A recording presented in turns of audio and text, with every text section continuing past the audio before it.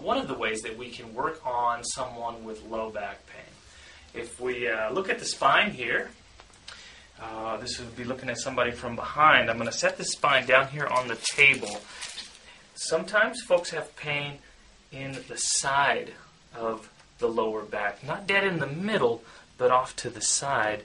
And that is pain generated from the SI joint, or sacroiliac joint. And so how we work on that, we have to restore the motion of that joint. And a great tool to use is the arthrostem. And what we do is we just palpate or feel to see which is moving and which is not. And we find the areas that are stuck. And we just want to restore that motion. As we restore the motion, the body then restores that nervous input from the joint up to the brain so that it moves normally and feels a lot better.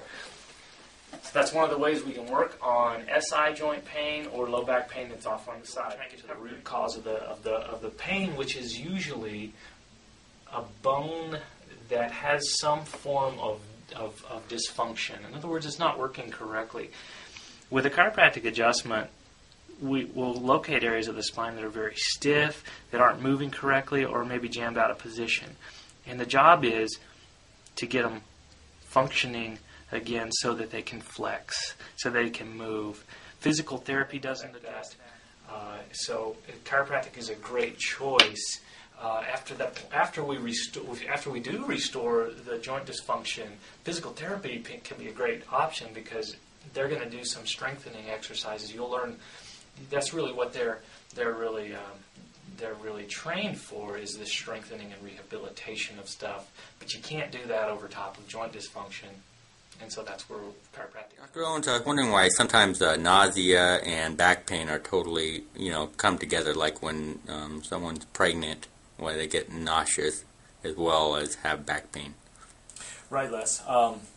Well, pregnancy or no pregnancy, with back pain and nausea, the nerves that exit the back here go around, sometimes around the rib cage, sometimes through, but they do feed and tie into the stomach. And so we do have the nerves from the back controlling the viscera, the stomach, the small intestines, the large intestines. So with that tie-in occurring, if you have a nerve affected here in the back, it can cause things to happen up front. All right, Dr. Owens, I had another question here. What can I do to prevent back pain from returning after I've had a few chiropractic visits? I'm feeling good. What can I do to prevent it from coming back? Right. Very important question. I get it a lot. People ask me, what can I do myself to keep this thing at bay, or to keep it from coming back?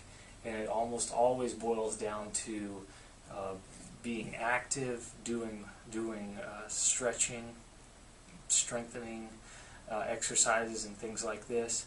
Oddly enough, I'll give exercises to a lot of people, but it's a precious few that actually go and do them. But the ones that do them do find that they have much less pain. I will, during the course of the care, I will give lots of exercises and stretches for you to do. Okay. I was wondering how long it takes usually before someone notices that their back pain's diminished and they're able to function properly in life. Right. Well, proper function in life can sometimes take a while. That's a matter of getting the ligaments and muscles strengthened up around the injury site. For example, let's say a low back pain, that can sometimes take a little while to restore full function. However, pain relief sometimes occurs after the very first visit. Typically, a patient will have some relief after their first visit, and a large amount of relief after 5 to 7 visits.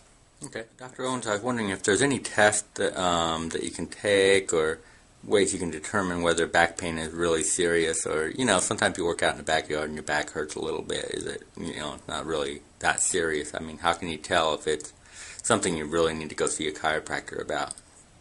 Okay. First off, Back pain, if it's a sore muscle from working out in the yard, raking leaves, or vacuuming your house, that's going to go away in a day or two. That's obviously not serious. You're going to know that. But all back pain that that is more of a pain and not like a muscle soreness is always serious.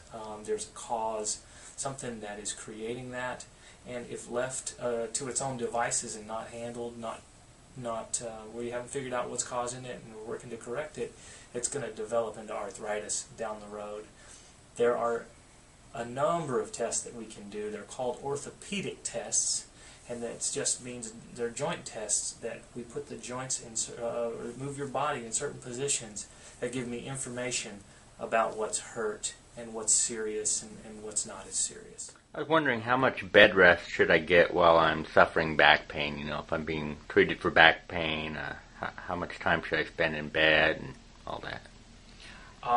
As far as bed rest goes, with a serious case of back pain, it's good to probably be off your feet for 1 to 2 days, 3 days, sometimes maybe even more. Because we don't want to re-injure, re-tear it while we're doing the adjustments to get things back in place. So it's variable, and during that bed rest period, you want to be icing all the time. Could my work environment be affecting my back pain at all? Absolutely.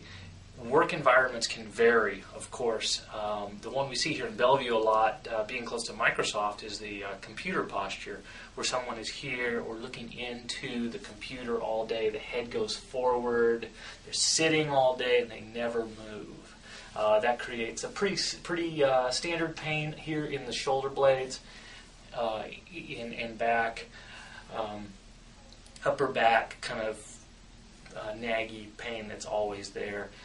And then, of course, they go back to work the next day, and it's there again. So that's very correctable. As far as other work environments, if someone is, any repetitive motion with limited ranges can cause back pain. And our job really at that point is to address how to get them doing other things during the rest of the day. For the computer guys, we might have them stretch their pecs backwards a lot of times during the day because we have to move our body in all directions for it to be pain-free. Dr. Owens, I was wondering what causes back pain. There are many causes of back pain, and that's why you really need a professional to evaluate it. It could be something as simple as a muscle tear, which will heal up all by itself. If that's the case, it goes away in a week or two and never comes back. If it's something more severe, the body generally will tell you. It'll be something that persists. It could be something where the ligament's been damaged, or a bone itself has been jammed out of place, is stuck there, and is compressing onto nerves.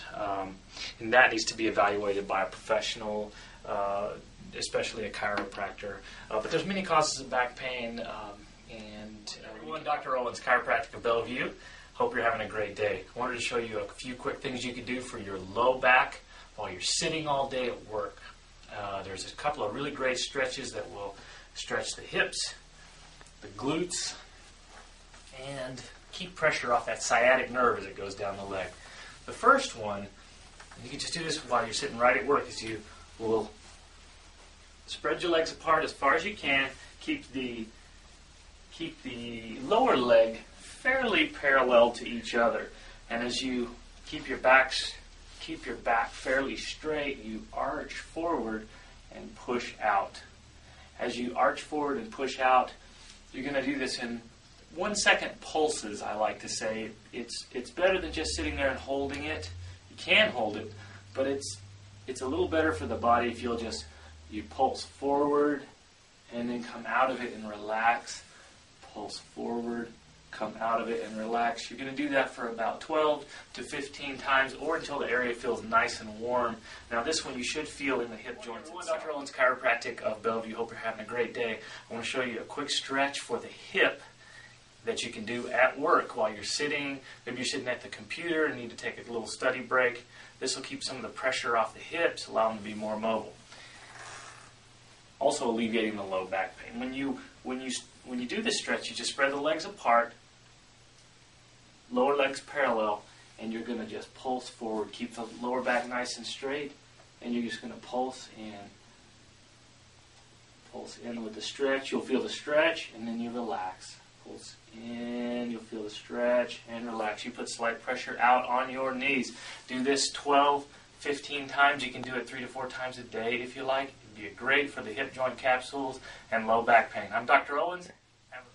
Good morning, everyone. Dr. Owens, chiropractic of Bellevue. Hope you're having a great day. I want to show you a quick stretch for the hip that you can do at work while you're sitting. Maybe you're sitting at the computer and need to take a little study break. This will keep some of the pressure off the hips, allow them to be more mobile. Also alleviating the low back pain. When you do this stretch, you just spread the legs apart, lower legs parallel, and you're going to just pulse forward. Keep the lower back nice and straight, and you're just going to pulse in. Pulse in with the stretch. You'll feel the stretch, and then you relax. Pulse in, you'll feel the stretch, and relax. You put slight pressure out on your knees. Do this 12, 15 times. You can do it 3 to 4 times a day if you like. It'd be great for the hip joint capsules and low back pain. I'm Dr. Owens. Good afternoon, everyone. I'm Dr. Owens, chiropractic of Bellevue. Hope you're having a great day today. Here at the office, one of the ways we use to rehabilitate lower backs is a device called the wobble chair. And the wobble chair it's meant to bend and flex and move back and forth. One of the characteristics of discs is that to remain healthy, these are filled with water on a healthy disc. They need to flex and move, and with this movement it brings water and helps the disc stay healthy. The water is pulled in. So Dr. Pettibon invented the wobble chair, and in order to simulate that movement, and all you do is you get on it and you spend 5 to 10 minutes wobbling on the chair, making the chair move back and forth, forward and backwards. As it moves forward and backwards, pulling nice, healthy nutrients into the disc, pumping waste products out. And a lot of patients really love this. And you just get on the chair and you work it, you work circles, and it's super effective for maintaining young, healthy discs for a long, healthy life. Thank you. I'm Dr. Owens. Have a great day.